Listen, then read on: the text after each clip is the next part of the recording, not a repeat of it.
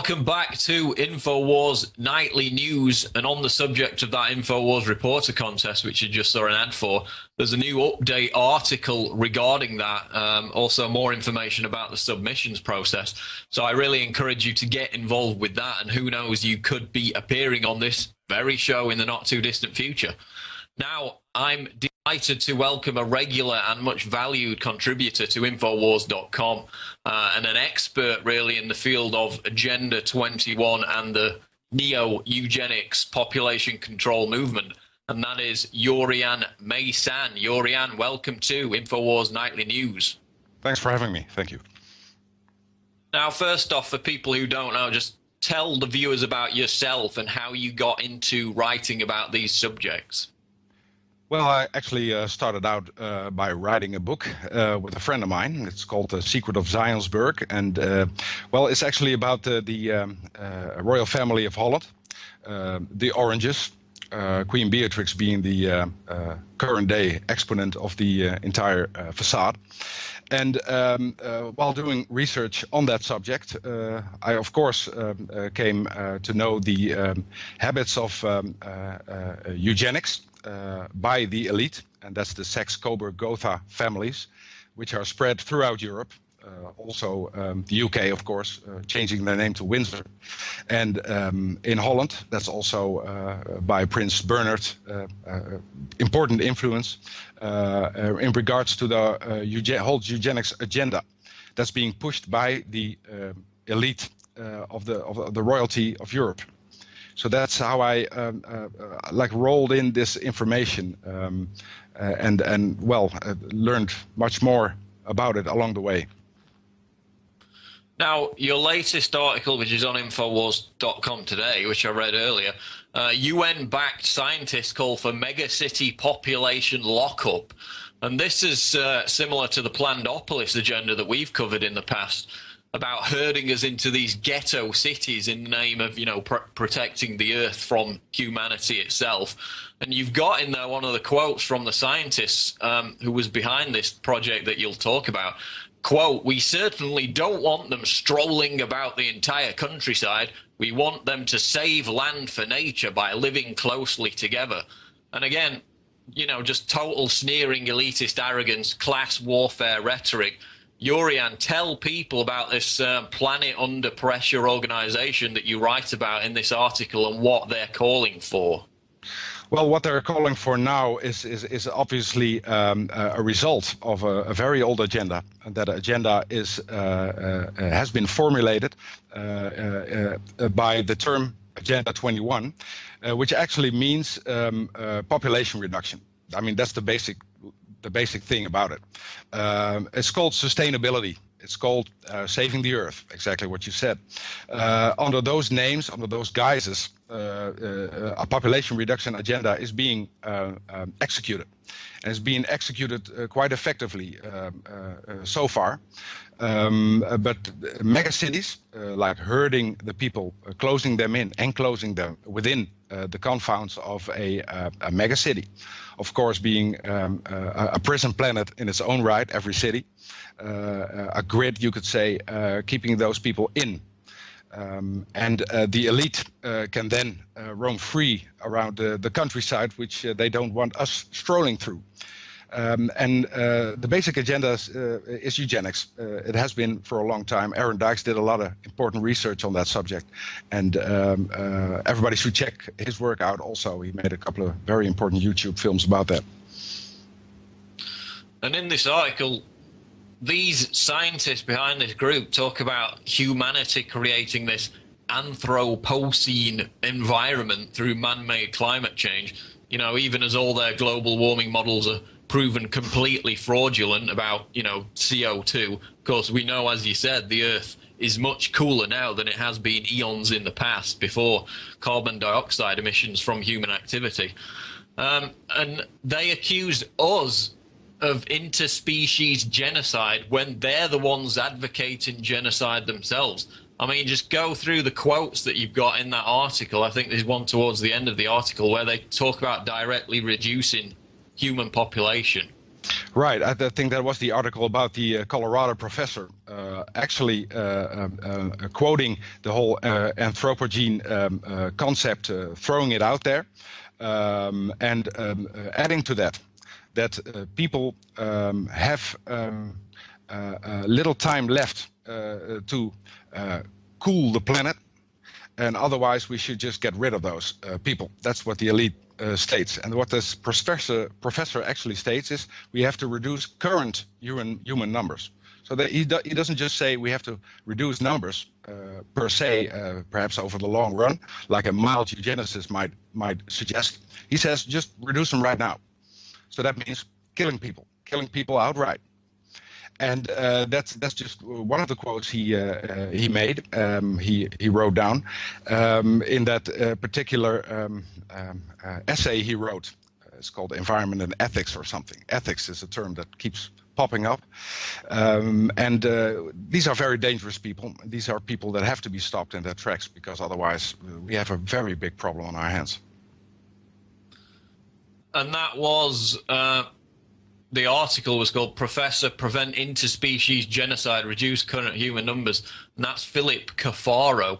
And in that, which I read earlier, of course, he advocates China's one-child policy directly. He states, quote, China's policies have largely stabilized its population. Well, yes, they have, if you consider wild imbalances in males to females to be a stable situation. And, 500 female suicides a day in China, many of which are directly attributable to the one-child policy. So, Jurriaan, this one-child policy in China was brought about as a result of the error-prone policies of Chairman Mao. He wanted the population he wanted warrior mothers to have 10 kids so they could go join the communist army. That's what caused China's booming population problem. Now they've got something even worse, which is forced sterilization, forced abortion. Why do the elite see China as a model for the West? Because it's a collectivistic society. So I think the elite considers the West as it is now and as it has been much too individualistic.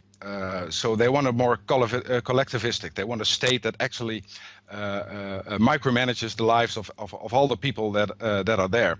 So that collectivistic model, I think, is especially suitable for the plans of the elite, because of the Chinese have been used to like propaganda since the communists came into power, since Mao came into power. Same goes for Soviet Union, of course, and that's now changed a little bit. But I think that's the prime driver, because they want to use China as the new engine for the world, the new economic front runner, and we all have to follow in its wake. Now I want to get on to Rockefeller, because a big article that you wrote that got a lot of attention earlier this month was the Rockefeller Foundation actively engaged in mass mind control. Tell us about these documents and how they illustrate Rockefeller's involvement in mass brainwashing. Yeah, they've been the Rockefeller Foundation funded it as far back even as the 20s. I don't even go into that in that particular article, but from the 20s on, they funded psychological research into behavior modification. That's how they call it.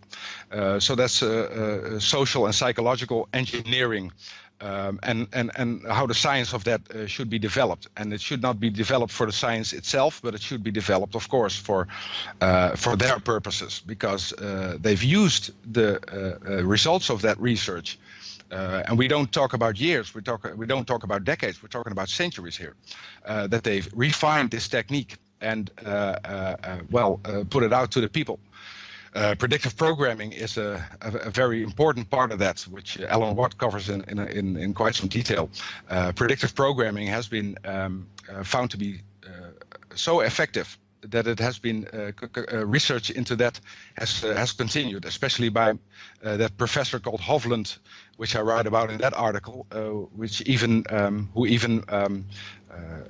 did more research on that particular subject, predictive programming, and went ahead with that. And in these documents, I was also reading, they actually brag about how they basically recruit media figures and journalists to push their agenda.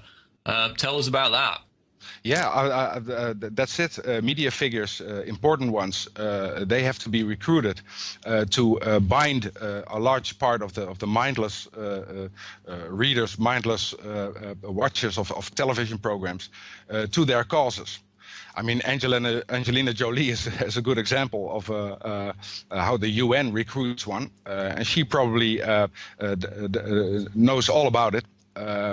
She's intelligent enough, I think, to actually know the agenda behind it. But celebrities are being used. UNESCO said in the 50s, we have to use more celebrities, more people to reform the educational process, because that's where young people turn to for their amusement and their information. Finally.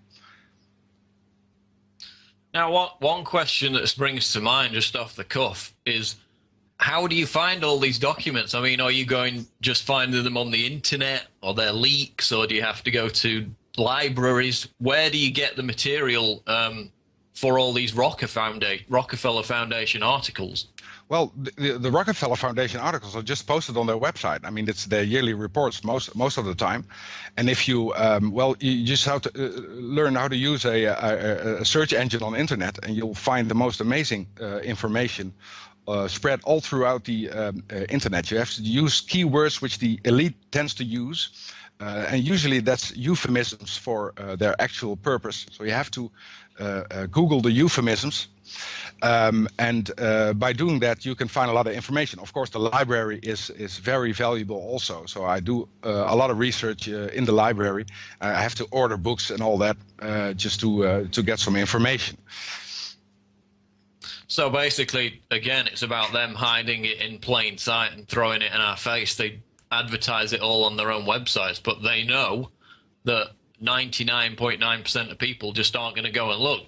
Which brings me to another question, which is, how do we present the threat that this neo-eugenics agenda represents in, the modern climate? How do we reach across to people and emphasize the point that it's an imminent threat and just not the rantings of eugenicists from 50 years ago, as debunkers try to characterize it?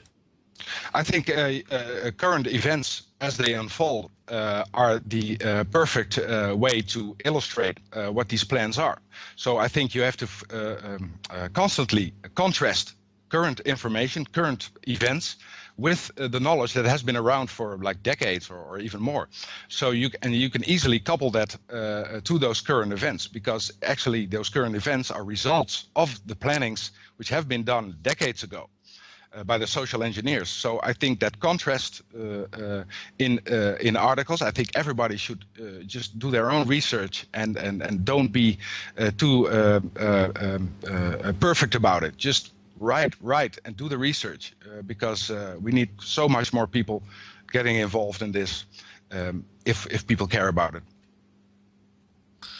And of course, a major fact is that John P. Holdren, the White House science czar, who is now in control of that policy directive, specifically in relation to geoengineering, is now in a position of power, having written in his own textbook in 1977 about how we need forced sterilizations, mandatory abortions, imposed by a planetary regime. So I suppose the fact that the guy who advocated that is now in the White House is all you need to present people with the fact that this is a very real and imminent threat.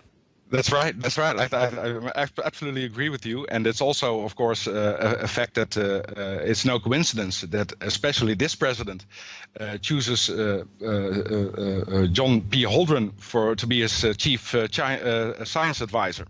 So it's part of the agenda, and Obama's part of it. And of course, Holdren is an old proponent of the entire idea. Well, it's been fascinating, Jurriaan.